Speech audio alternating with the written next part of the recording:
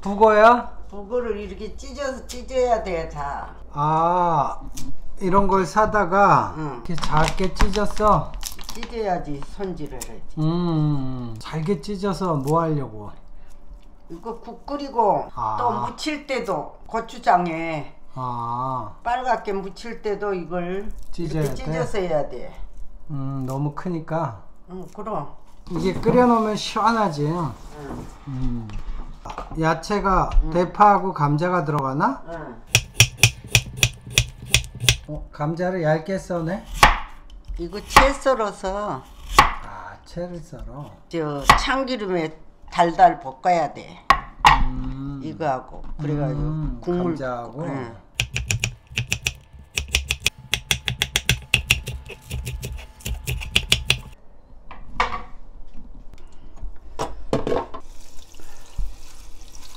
그거를 물에다 담가?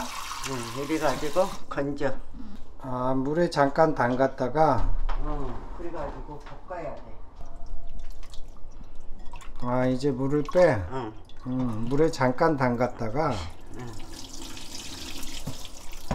이렇게 물기를 빼고. 참기름. 참기름을 넣고 볶아주는구나.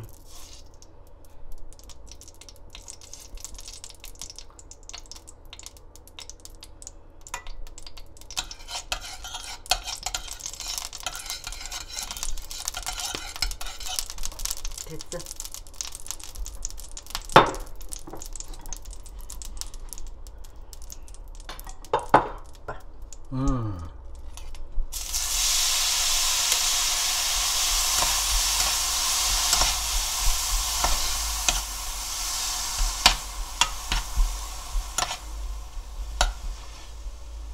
감자가루를 살짝 씻어줘야지. 감자도? 여기서 갈분 가루가 나오니까. 이렇게 물로 헹궈서 물을 좀 빼고. 같이 좀 볶아주다가 물 부어. 감자를. 감자를 그냥 넣으면 갈분이 나와서 여가 막 엉켜 붙어. 눌어붙어. 그러니까 이렇게 해주는 거야. 전분이 나와서? 전분이 나왔어.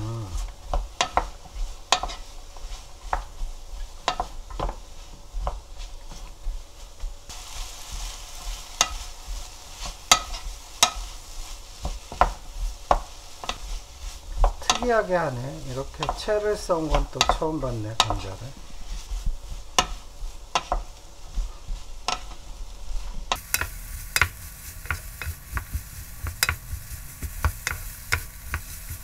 감자를 거의 익힐 정도로 볶아? 한참 볶아줘.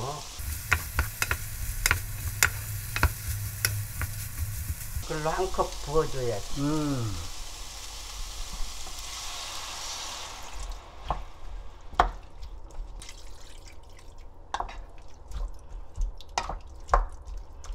물 절반 더 부어야 되겠다. 그냥 육수가 아니라 그냥 맹물을 붓네? 북엇국에서 참기름에 볶으면 뿌은 물이 우러나는데 뭐 절반 부어야지. 이제 됐어. 이래서 끓여. 달걀을 2개 넣어줘야지.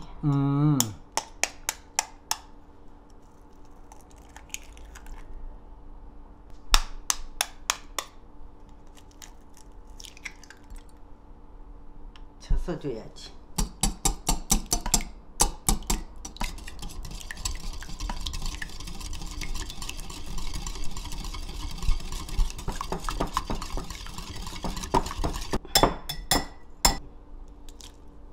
계란에다 파를 넣어놔?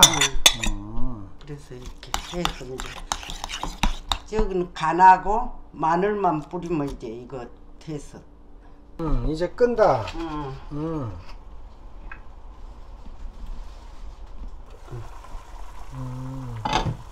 이제 간 맞춰야지. 국간장으로?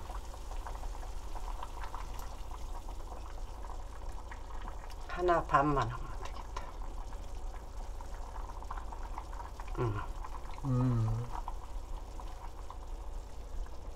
간을 봐야지 이제. 알아.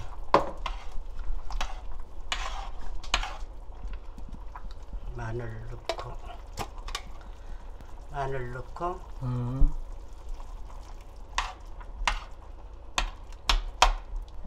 간 봐야지. 조금 싱거워.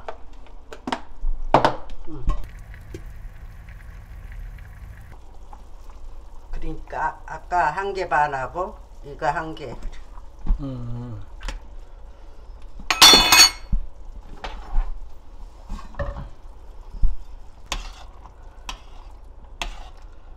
이제 이거 풀으면 이제 끝나. 아, 계란을? 응.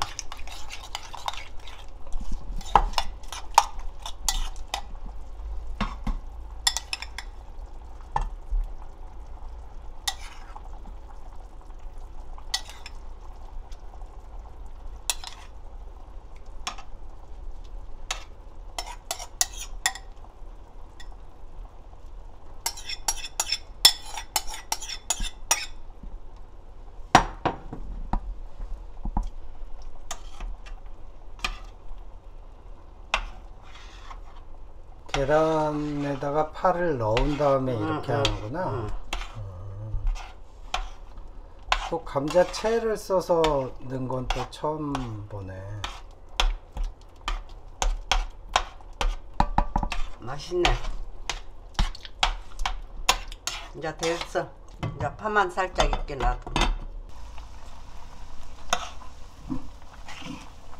푹 이제. 응? 푹 이제. 밥 먹어야.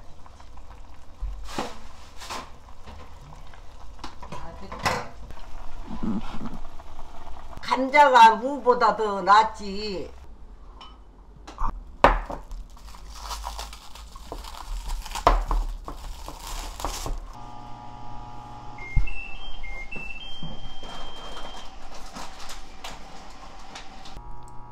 후추 좀 치고